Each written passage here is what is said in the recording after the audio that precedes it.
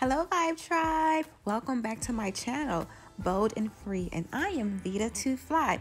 Thanks for tuning in. So if you're just coming to my channel, I do a little bit of everything, lifestyle and reviews, and today I am creating some resin eyelash cases. So as you can see right now, I'm just mixing my colors to go into my molds. I decided that I'm going to make these pink and gold.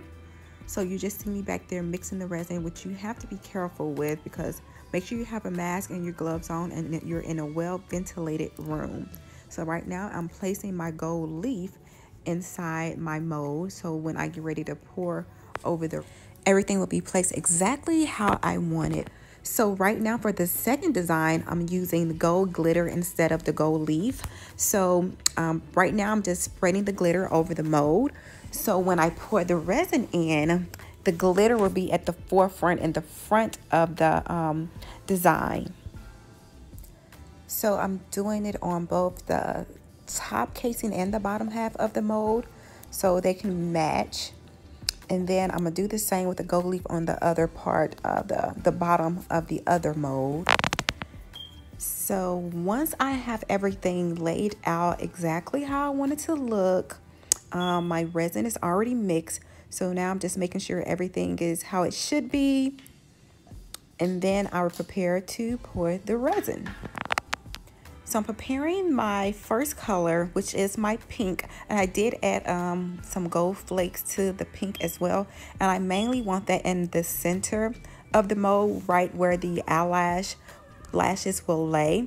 So I'm pouring that in the center of the mold, and on the bottom half I'm going to start pouring it around the edges. So I want it to be kind of a almost iridescent kind of feel. Like I want the pink to kind of sparkle in the center, and then I'm going to add clear resin around this and then kind of mix it together.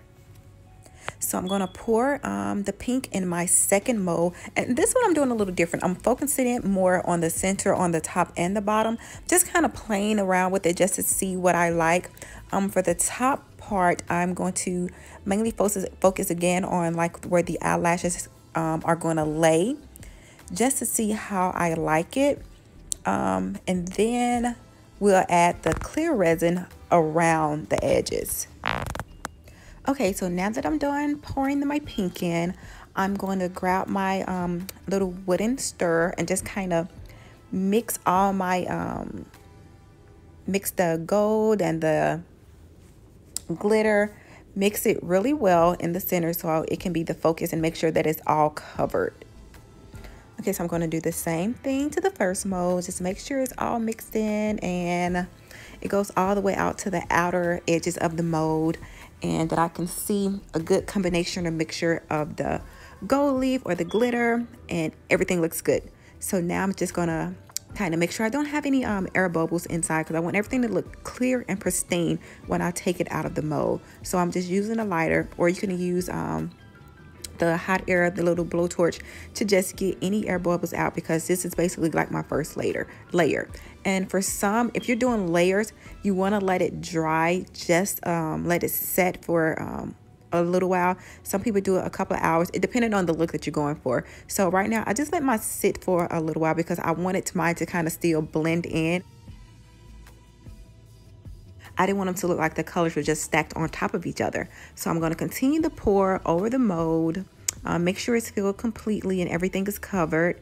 And I'm going to do that for the duration of all the molds. All right, guys, so just sit back, relax, and enjoy this pouring scene. I'm going to pour the clear resin in the remainder of my other three molds. As you can see, this can be very, very relaxing. Like just looking at the mold build and begin to form and create itself. It's just like a wonderful work of art that you're creating with your own hands. How wonderful, how amazing, how awesome is that?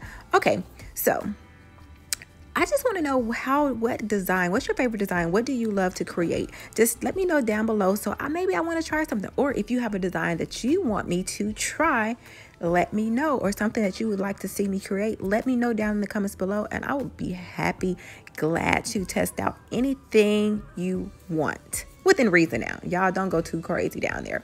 Okay, so now I'm just finishing adding the resin to the rest of the mold, and then we're gonna let it sit and dry. So again, I have to make sure that everything is covered how it should be, and I also want to make sure that I use all of my resin that I have already made up, because I don't like anything to go to waste.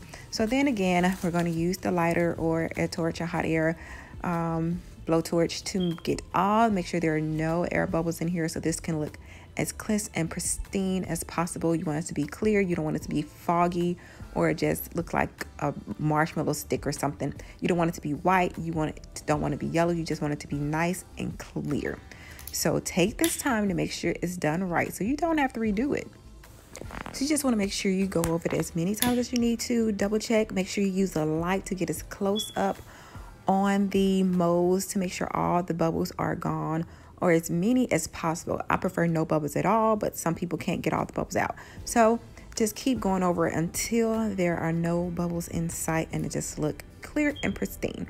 Okay, so now we're gonna burn. All the bubbles are going and gone. So once you're done doing that, this is what the finished product would look like, and you just sit it somewhere in a warm room so they can cure properly, and in 24 hours you'll have your product. Be sure to like, share, and subscribe so you can come back and catch part 2 of the unmolding. See you next time.